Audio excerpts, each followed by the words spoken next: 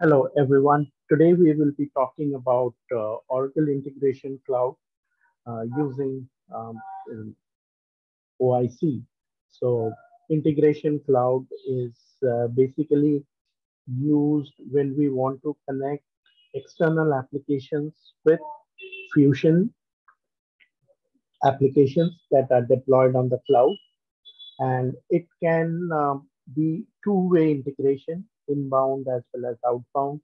So here the diagram tries to illustrate this kind of scenario where you have the Oracle Cloud on which various applications that Oracle has deployed, including Fusion applications, Talio, Big Machines, Responses, right now, Eloqua, etc. That's on the cloud, and outside you could have external cloud like Salesforce and um, Workright and Workday and all of them. And on the other side, you could have the on-premises applications like the legacy Oracle apps, e-business suite, or the PeopleSoft, SAP, Jelly Edwards applications, or any other custom applications that are running. And those can also be integrated with Oracle Cloud using the OIC. Now, the great thing is that it not only connects with these applications, um, the standard ERP applications, but also other applications, custom software, as well as social media platforms like Facebook, Twitter, LinkedIn, and so on. So long as there is a connection that exists between the two and the uh, web services exist, which allow the interchange of the data.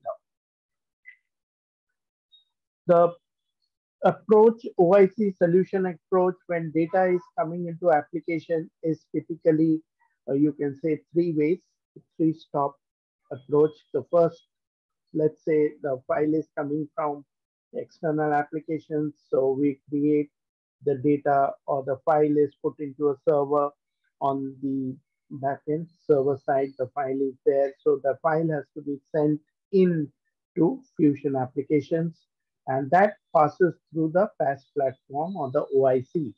So the OIC, the role of OIC is to read that file and transfer the file, the contents of that file to the Fusion applications by creating a connection and calling the respective APIs, the REST APIs or the SOAP APIs, which will insert the data into the application. As you know, the cloud database is a virtual black box where we cannot directly update any data. So we have to use these web services, the APIs which are provided by Oracle, the REST and the SOAP APIs, to insert and update the data in the application. So what is the role of OIC? Role of OIC is basically to create a connection between the applications and then create the integration between the individual pieces, and where we might need to do a mapping of the data between the source and the target. And we will be managing the integrations, activating them, deactivating them, scheduling them, running them on demand, or running it as per schedule, and monitoring the integrations, ensuring the information is handed over between the applications properly. It can send out emails, it can transfer the data from one application, one server to another server, FTP, SFTP, and all of that. So it can also handle one-way or two-way integration. So two-way would be typically data coming into Fusion and then data going out from Fusion. And so both inbound and outbound can be handled by OIC. So the important components of OIC are adapters, connections, integrations, then the mapping that has to exist, and the import export of the code. So we will look at that shortly. Once we talk through these components, we'll go into the application, look at them. So what are the function of adapters? The function of adapters is basically to communicate with the remote application, process the requests and messages, understand any business objects, services, events, It can support standard and custom objects. It can exist in on-prem or on the cloud. Okay. So typically there are two types of operations, trigger and invoke, and a combination of those, trigger and invoke. Trigger is used to define the start point of an integration, and invoke is used for an existing SOAP web service. So we can use trigger and invoke together to set off the adapters, use the adapters. Connections defines the application to integrate with. Each application can be used for inbound and outbound. Typically, the connections are divided into four types. SaaS adapters, which are used to integrate with cloud offerings. Then we have the technology adapters, which are used to integrate with the database or the OS related files. Then you have the social adapters to integrate with Facebook, LinkedIn, Twitter, etc. On-premises adapters to integrate with on-prem and bring the data into or push out the data from the cloud. Okay, and these are the standard connections. Some of the connections are provided by Oracle. They come with the system, so those can also be used. The adapters are also provided. Integrations define how information is shared between the applications, and it also defines the different steps in the process, step by step. So you start, you read a file, or write the file, then transfer the file to the server. So each one of them is a step which will be defining inside the integration. And once all these pieces are put together, we would validate that integration and activate that integration. Okay, and thereafter, if we schedule it, the integration should just run on its own at frequent intervals or as and when required.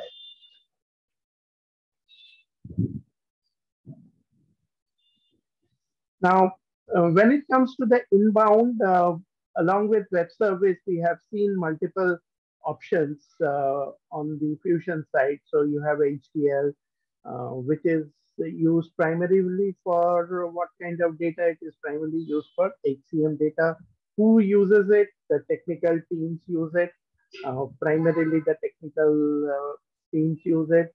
High quantity of data can be handled by the HDL. HSDL is also on the HCM side. Primarily users love to use spreadsheets, so it is primarily aimed at them. And you have the technical users also using them from time to time. The technical team has to design these spreadsheets and deploy it for the users and to use. And typically it is used for medium to high volume of data, but really high volume would be rather reserved for the HDL. Then on the finance side, you also have the spreadsheet. So you can import data using spreadsheets for journals, tables, invoices, receivable receipts, and so on, customers and all that. And you also have the entire ledgers, the chart of accounts, the business units, legal entities, all of those also created using the interfaces. We also have the web. So interface is again something which is for the finance side and primarily used by technical because it has the complete interface which is exhaustive and it deals with a lot of data scenarios, and also you would need to have some kind of technical team evaluating it, and it can handle high volume of data.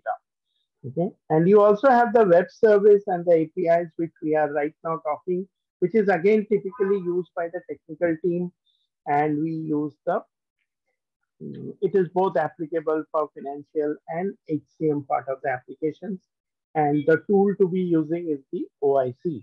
So using the web services, we load the data from a system outside the cloud, and others are loading data from inside the cloud. Okay. So HDL, HSDL, spreadsheet, interfaces, you need to sign into the application. And then from inside the application, you are doing these tasks. Okay, compare that with web services where you don't need to be physically connected to the application. Okay, you don't need an explicit user ID password to be connecting to it, but you may want to use it as and when required. And those connections can be handled remotely, right? So you put it in as part of your definition of the integrations and the connections, and thereafter the application will be using that user ID password. Okay, so now we will go into the application and take a look in the application how the OIC looks. So this is your OIC, the cloud infrastructure that can be, the OIC as we call it. You have the user ID password, and using that we are using and signing into the application.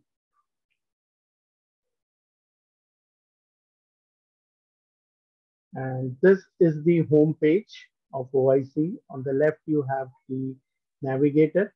So bring it on. And on the left hand side, you can see the different things, the My Tasks, the processes, integrations, B2B, Visual Builder, Insight, monitoring. Once you launch the integrations, you can come here and do the monitoring. And these are two sample recipes that have been provided.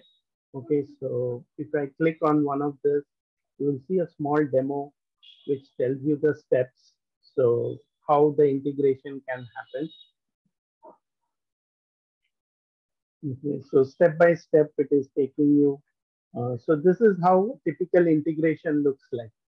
Okay, and so information is exchanged, so information is sent and received, and so on. And here's another one which talks about the travel approval. You can run the demo. So you have the employee and the manager, two sides.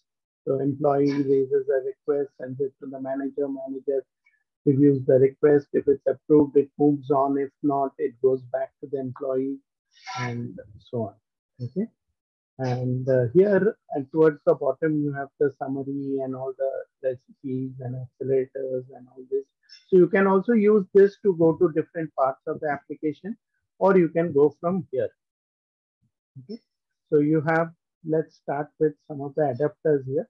So these are the adapters that are provided that come with the application. We have the Adobe Sign, the Apache, AQ, Ariba, ACE2 Box. So as you can see, all the different applications and cloud applications, you have the adapters which come pre-installed with the application. So IBM NQ series, Intelligent Advisor, JD Edwards, Jira, LinkedIn, Logistics, MailChimp, and so on. Everything is over here. Okay, so you can use them like this is the Oracle Business Suite adapter. So if you want to view it, you can click here and it tells you about this, what it does. There's a short description over here, and documentation links are provided. So all the help that you need. And if you click on these actions here, you can use this to create a connection. And so we're using the adapters, we create connections, and these connections will be used in the integration. So when I go to the connections, I have different connections here. So I could have a connection to the server, or a connection for invoking a business intelligence report. And these will be used in my integration. So if I go to the integration, I have a sample integration where I am invoking a BI report, reading that report, and so then run the BI report. And initially, it will come in a coded, in encrypted manner, so I can then decode it and then generate an output. So in this screen itself, I have different things here. So you see it's a zoom that I can see. Now this is the vertical layout. If I want, I can switch to the horizontal layout, which is probably more comfortable, and you can drag and move it around as per your convenience. If your integration has a lot of steps, you might want to read or you might want to move it, or you can select part of the application by using the select. Then you can use reset and things. On the right hand side, this is the one for you to invoke it. This is the one for action. Whenever you want to add anything to this, we will be using the action. This is the one for the global variables. If you want to use the global variables, refer to this. And this is the Insight Designer. Okay. Insight Designer is often useful when you are trying to debug or troubleshoot issues, and it tells you, step by step what it is and things like that.